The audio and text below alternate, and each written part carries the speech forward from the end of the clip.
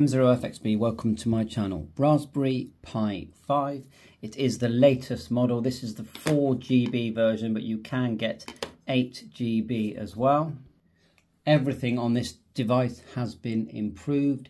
It's more than twice as fast and infinitely smoother than the previous model, as said on the Raspberry Pi site.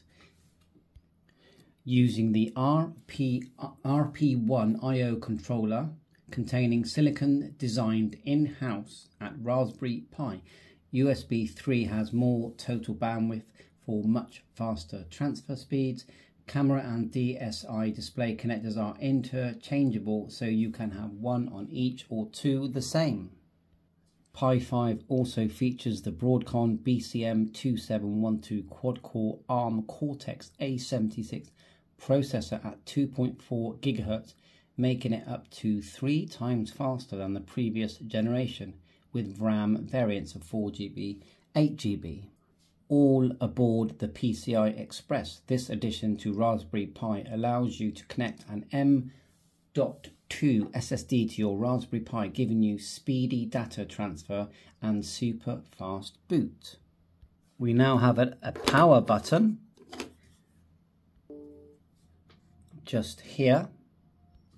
Dual 4K P60, real-time clock, UART debug port, USB x4, 5V 5A input, DC power, Bluetooth version 5 low energy, dual band 802.11 AC Wi-Fi, 4K Pro 60 HEVC decoder, video core, 7 GPU supporting OpenGL ES 3.1 Vulkan 1.2 and lots more. So that's the specifications. Today's video is just to install it into a heatsink case.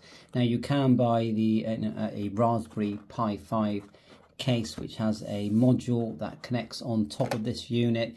It's a small fan, but I'm just decided to go for the heatsink because I only use this for I use it for my ham radio hobby, so there's not a big demand, but I have connected this up though. I've loaded Raspbian on this and it does run fast, and it runs my monitor no problem at all, and all my applications that I would want to run.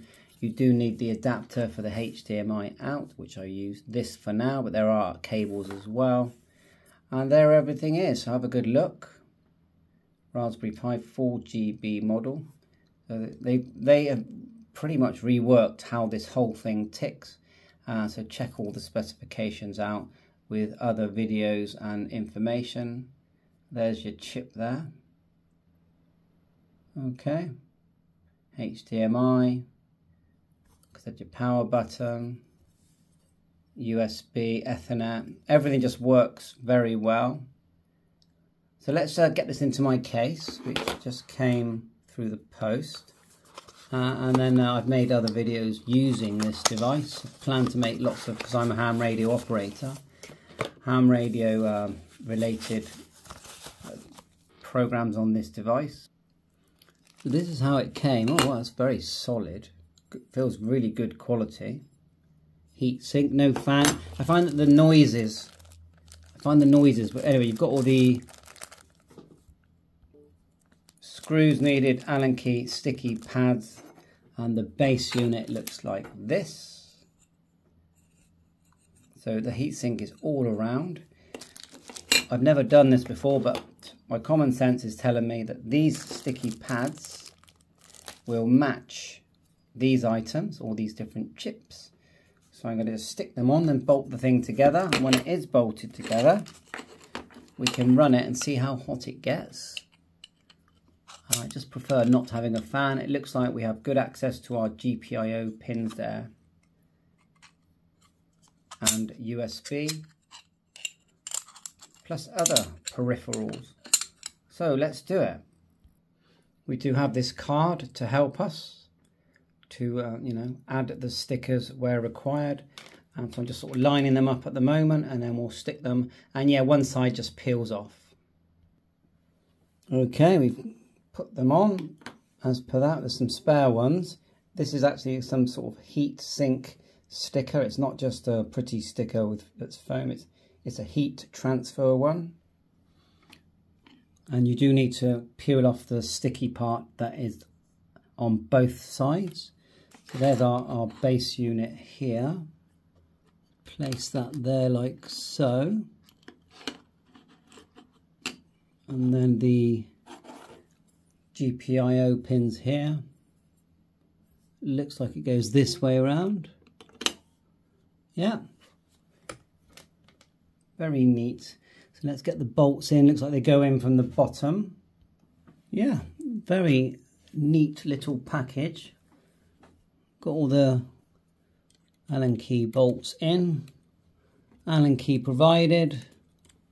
Just do them up, and I'm really pleased with how small this package is. I've got it's completely configured, so we're going to plug it in a second and see how hot it gets. This is the end result. USB-C to power it. You can get to your on-off switch, which is here, which I know people have been asking for years. HDMI out, but I am using real VNC to view this on my PC. Let's plug it, let's power it up. Now you do technically need 5 amps. We only have about 2 amps on this supply. But let's plug it in. Let's just see if it all connects to my VNC viewer on my Windows PC. Yeah, it's working fine. The temperature's hardly changed. I can't feel anything. Next thing we'll do is go over to the PC, run it for 5 minutes, and just see how it operates. Like I said, we'll be using real VNC viewer. We're using it via Wi-Fi as well, but yes, it does have Bluetooth. Okay, we're at the PC. This is the Raspberry Pi 5 that I purchased. We're using real VNC on the left to view it.